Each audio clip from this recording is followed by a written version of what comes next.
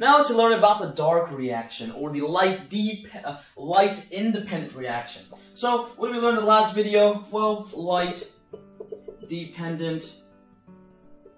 What do we get? We have ATP, we have NADPH, and we've generated oxygen as a byproduct.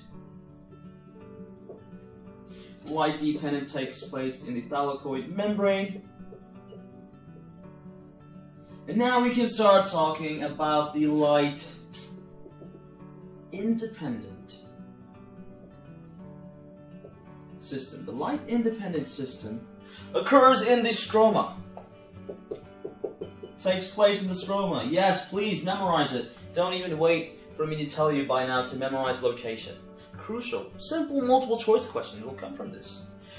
Now, here's something special about the light-independent reaction. For some reason, this word right here can be written in many other ways. You might see something called carbon fixation. You might see something called the Calvin cycle. You might see something called the dark reaction. These all refer to the same thing. Don't get confused when it's on the AP exam and you see carbon fixation instead of Calvin cycle, or Calvin cycle instead of the dark reaction. These all mean the same thing. It occurs in the stroma. And now let's start to understand how we do this. So let's refer back over here, ATP and NADPH. I told you that carbon dioxide it really needs to get reduced. And we're going to reduce it by using NADPH, and of course by using ATP. We don't have to understand the entire biochemistry behind it, but we'll understand some very basic stuff. Let's see how it works. Well, okay. Alright, so I've generated ATP, I've generated NADPH. What goes on now? What happens? Well, you know what? Let's draw back our leaf, a very simple leaf right now. Well, that's obviously a very bad leaf, but whatever, it's okay. So, now these pores, these stomates, well, that's not a stomate. Okay, these stomates, these pore openings, should be open. If these stomates are open, what happens? Well, we can take in CO2, take in carbon dioxide from the atmosphere. We're going to take in carbon dioxide from the atmosphere. Remember, there's a high pressure of carbon dioxide concentration in the surrounding atmosphere, and it's going to diffuse into the stomates, and that carbon dioxide will be present. And carbon dioxide enters, and this guy, it's carbon dioxide, is going to now enter what's called the Calvin cycle. And we're going to just talk about a single carbon dioxide molecule. Let's see what happens. Well, okay, carbon dioxide, it has, well, let me just draw the carbon here, okay? So, one carbon, and this carbon dioxide molecule will be combined. It's going to be joined with another molecule called ribulose bisphosphate. Ribulose bisphosphate. Yes, memorize it. Ribulose bisphosphate. It stands for RUBP for short. Ribulose bisphosphate. And this guy right here is a 5 carbon structure. 1, 2, 3, 4, 5. And ribulose bisphosphate, RUBP, and carbon dioxide cannot just join together. It needs an enzyme, and this enzyme is very, very important. The enzyme that joins these two is called rubisco. Very important. So, rubisco will join this carbon dioxide molecule and ribulose bisphosphate molecule and generate a 6 carbon length molecule, and this, when it's combined, becomes a very, very, very, very highly unstable molecule.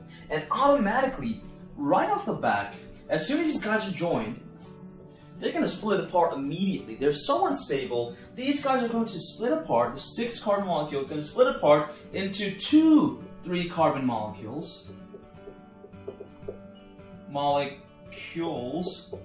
of something called PGA.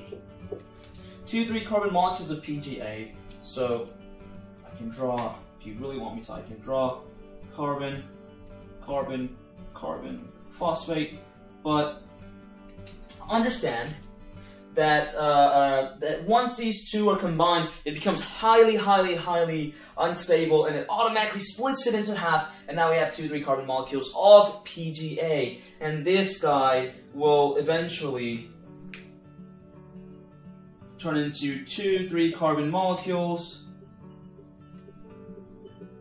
2,3 carbon molecule of phosphoglyceraldehyde, PGAL, or phosphoglyceraldehyde. Let's write that down, it's important. Phosphoglyceraldehyde. It's also noted as G3P. Why am I saying this? Phosphoglyceraldehyde. It should ring a bell, ladies and gentlemen. We've talked about this compound, we've talked about this molecule in cellular respiration. Remember in glycolysis, when we oxidize glucose, what do? When we add the initial investment of 2 ATP, we generate what? We split the glucose in half, and we generate 2 phosphoglyceraldehydes, PGALs.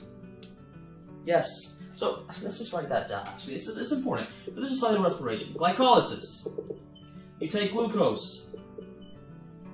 1, 2, 3, 4, 5, 6. Split it in half. Add a phosphate. Add a phosphate. This is called PGAL. This is called PGAL. Understand. Phosphoglyceraldehyde plus phosphoglyceraldehyde equals to glucose.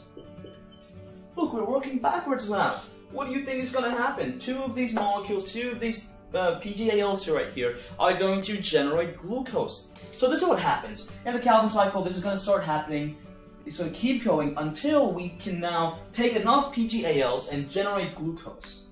So I just told you the conversion factor, 2 PGALs equal 1 glucose molecule. So 2 PGAL equal 1 glucose unit. That's a 1, not a 2. 2 phosphoglyceraldehyde equal 1 glucose unit. Technically, in the Calvin cycle, you're making PGALs, but 2 of them will generate glucose. Fascinating. This is exactly how we make glucose. Well, I erased the actual chemical equation, but this is how we generate glucose. And what's going to happen? Well, the rest of the PGALs that are not being used are going to now continue the cycle and continue the cycle. And now, once again, we have this, and we can keep doing it. This is really a fascinating process. So let's see. This is, by the way, PGA stands for phosphoglycerate. Do you have to memorize it? Probably not, but I strongly recommend you understand and memorize PGAL, the entire word. So, okay. This is a Calvin cycle. Understand. Very easy.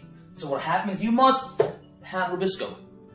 RUBP, carbon dioxide molecules combined together. We have 2, 3 carbon molecules of PGA. It will get converted to PGAL. And now we have 2 PGALs equals 1 glucose unit. The end. That's all. But it's not so easy. You're taking your AP bio examinations. Well, I hope that they test you on this, because I really enjoy this part right here. The different pathways that these plants need to take to undergo this Calvin cycle. So hold on, the pathway I just described to you is basically the C3 pathway. The pathway I just described to you is basically called the C3 pathway. And you might say, hey, what? Why is C3? Why is it C3 pathway? Well, remember I told you RUBP and carbon dioxide molecules will be joined together and eventually generate a 2,3 carbon compound of PGA. 2,3 carbon compounds. The 3 carbons, that's why we label it as C3 pathway. And you might say, okay, wow, man, great job, who cares? Why do I have to know this stupid stuff? Well, here's why. This kind of reaction, I just explained to you the Calvin cycle. This pathway only occurs in C3 plants. What is C3 plants? Well, C3 plants, well, I don't know why I erased it, but the C3 plants are in an environment where there's moist. It's moist. It's not crazy hot. It's not crazy dry. And the C3 pathway, it's also moist and cool. And I'll give you an example of C3 plants, wheat plants and rice plants. Okay? C3 plants, wheat plants, rice plants, they're moist and cool, they're stomates. Their stomates are open the entire day. Very important. Their stomates are open the entire day. They're moist. They're cool. You might say, "Hey, hold on. Why am I talking about their stomates?" Well, you know what? Stomates has everything to do with what I'm going to explain next. If my stomates are open, oxygen can leave, and carbon dioxide can enter. Therefore, I can continue this reaction or this cycle. What happens when we live in a dry environment, where the intensity of light is also very high? What happens then? Well, stomates also regulate water loss. If my pores are open and it's very, very hot, what's going to happen? I'm going to transpire out water through my stomates. And if I live in a dry environment, chances are that we don't have rain every other day. And if my plants are transpiring out water, what's going to happen to this plant over here? What's going to happen to this nice plant? It's going to die. Okay, it's going to wither and wilt, and everything's going to shrivel up and die. That's it.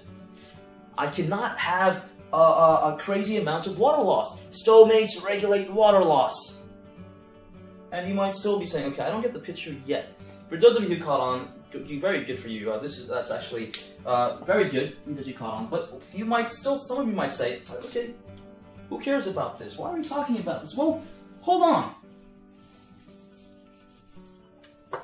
For plants that are dry, that live in a dry environment, that live in a high-intensity light environment, are referred to as C4 plants. An example of these are corn plants.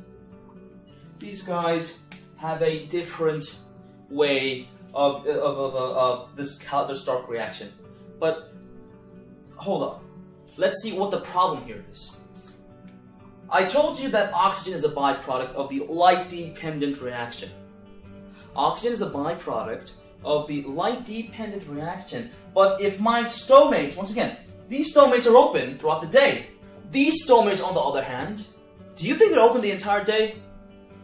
If they're open the entire day, and it's really hot, and that light intensity is crazy, that plant is going to lose all its water. What do you think is going to happen to the stomates? They're closed. C4 plants have stomates that are partially open throughout the day and closed. So, the stomates are not always open. So what does that mean? Well, it means that oxygen, the byproduct we generate from the light reaction, this oxygen is going to be accumulated. This oxygen is going to be accumulated. Very, very, very, very important. This oxygen is going to be accumulated. And now, you might be saying, okay man, why do we care about this? Why do we care if oxygen, you're just telling me all this really weird stuff. I still don't get it. Why we have to learn this? Why is oxygen being, I could care less. Well no, actually, let's look at this actually. I told you Rubisco. Rubisco is an enzyme that will take RuBP and CO2 and combine them. So Rubisco generally likes carbon dioxide. And it's true, Rubisco likes carbon dioxide. However, Rubisco loves oxygen. Rubisco loves, and I mean it really, really likes. It has a high affinity towards oxygen. If I have oxygen being accumulated, in these C4 plants, instead of my Rubisco binding RuBP and carbon dioxide, I'm going to have Rubisco binding onto oxygen and ribulose bisphosphate, and I'm going to generate something useless. RuBP plus O2 results in a product called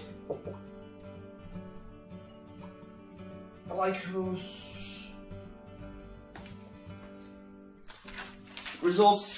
acid, glycolic COLIC, glycolic acid. And this acid right here is useless. This glycolic acid that is found here is really useless. It's going to get exported out and it's going to be broken by peroxisomes. We don't need this. This is called photorespiration. Very important. This right here is called photorespiration. Respiration.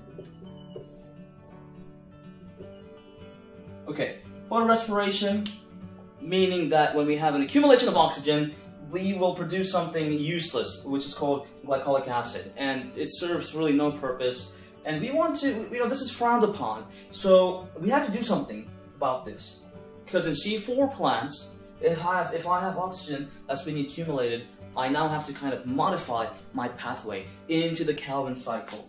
So in the next video, what we're going to talk about is just modification of the C4 plants, and then we're going to talk about another pathway, which is called the CAM plants.